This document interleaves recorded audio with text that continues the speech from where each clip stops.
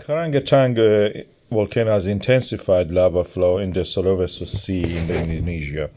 This is a transform fault situation that a volcano has formed exactly on the spot of the transform fault. As you can see, the lava is flowing. This is different from the Java and Sumatra volcanoes because there is not much pyroclastic flow.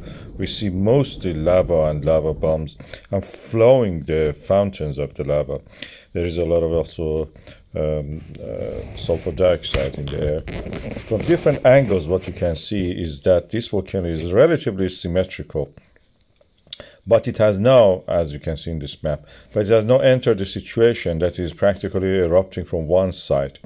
It's part of this the Indo-Pacific ring of fire between two subduction thrust faults between the Eurasia and the Pacific. This transfer fault has formed to accommodate the motion due to the subduction, and then bang, the volcano is here.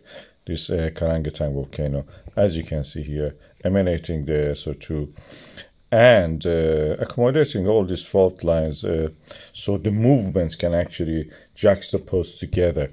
And this is the very interesting case, unique in this example that we have in Indonesia.